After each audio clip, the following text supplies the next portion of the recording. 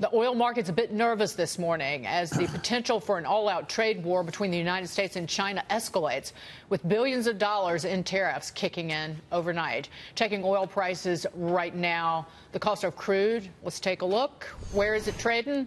It's down about 20 cents a barrel, 72.74 a barrel. It's hovering near four-year highs, however. Joining us now, Price Futures Group oil analyst Phil Flynn. Phil, what does this trade battle mean for oil? Where does it go from here?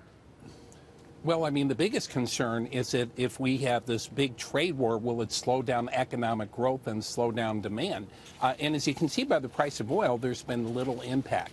This comes even as China's already threatened to put a 25% tariff on U.S. crude imports, which amounts to about 400,000 barrels of U.S. crude a day, about $1 billion a month.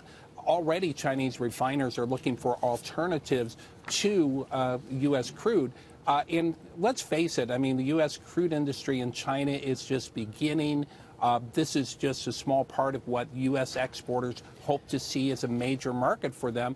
And obviously, this is going to slow things down a bit. But at the end of the day, oil is a fungible commodity, and with the global economy consuming near record amounts of crude oil, I don't think it's going to slow things down that much. Phil, this is Christina Partsinevelos speaking. Do you not believe that spare capacity, though, there's just depleting and there's not enough? I know you're speaking very positively right now, but there have been reports about spare capacity around the globe that's not going to be able to fulfill demand. You're absolutely right. That's my biggest concern about the economy. The trade war is secondary because the spare production capacity in the globe is probably at a historic low.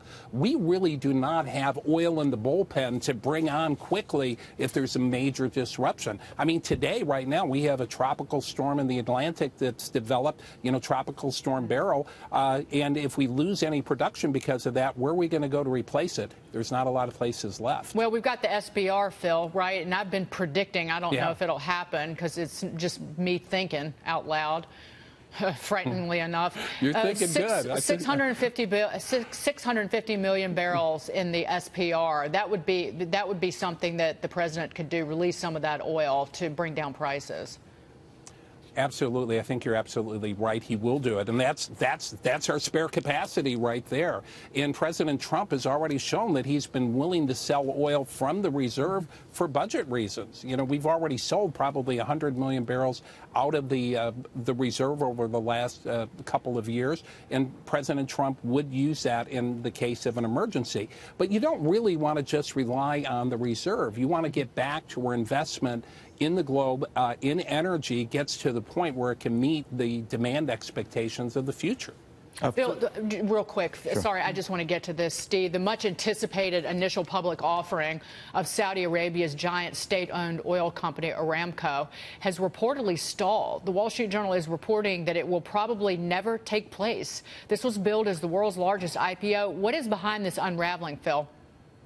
I think it's a combination. Mohammed bin Salman is under a lot of pressure at home. Some of the royal family wants to see him out of there. But at the same time, it was just too big. The London Stock Exchange basically said if we were going to do the Saudi IPO, we'd have to make special rules for this IPO because they don't fit the traditional definition of a normal company that would be going public. And they never wanted to show everything that they had to show. There was a lot of things on the books that a normal public company would have to disclose. Saudi Arabia didn't want to. It made it almost impossible to make this thing go. Phil, thanks so much. Phil Flynn joining us from Chicago, Price Futures Group. Phil, great to see you as always. Have a great weekend. Thank you.